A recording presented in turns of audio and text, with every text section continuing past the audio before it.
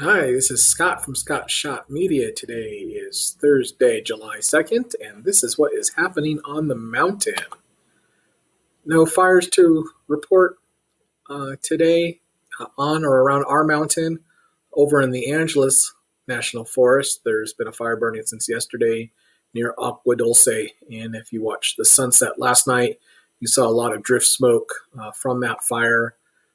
And that will likely make its return every evening over the mountain areas, giving us moderate to unhealthy air quality for the next couple of few days until they get that fire knocked down. There is no hazardous fire weather currently reported. The fire danger on the San Bernardino remains high, which is normal for this time of year, and we expect it to stay that way through most of the summer, July, August, and at least into September. Traffic updates, no significant hazards to report, no traffic accidents, no closures. However, there are some Caltrans projects. The ongoing bridge work down on State Route 330 below the lower passing lane has you delayed as you wait for the traffic signal. And there is the ongoing project on State Route 189 near Cottage Grove for some emergency repairs. And that will go on until about 4 o'clock today. And not sure if they're going to be working on that over the holiday weekend.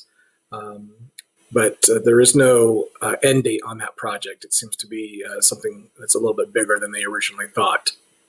So watch out for the cone zone when you're over there. And as we talk about the holiday weekend and traffic, you can certainly expect outbound traffic to increase significantly on the 18, 330, and 38 on the front side. A lot of people have tomorrow off, and even with the fireworks being canceled in both Big Bear and Lake Arrowhead, there is still a large amount of visitors expected on the mountain this weekend. Crime updates. There's a handful of crimes that have been reported in the past 24 hours across the mountain. Over in Crestline on Crest Forest Drive, there was an arrest made for somebody being under the influence. The rest of them are over in the Big Bear Lake and Big Bear City, most of them being on Big Bear Boulevard. So Big Bear Lake, Big Bear Boulevard, Grand Theft Auto over by the dam over here. And then further east, we had another Grand Theft Auto reported on Pine Knot. We had a negligent discharge of a firearm over here on Big Bear Boulevard. Further towards the east, on Big Bear Boulevard, there was a vehicle break-in as well as a report of vandalism. Those were different addresses, so I think they were two separate incidents.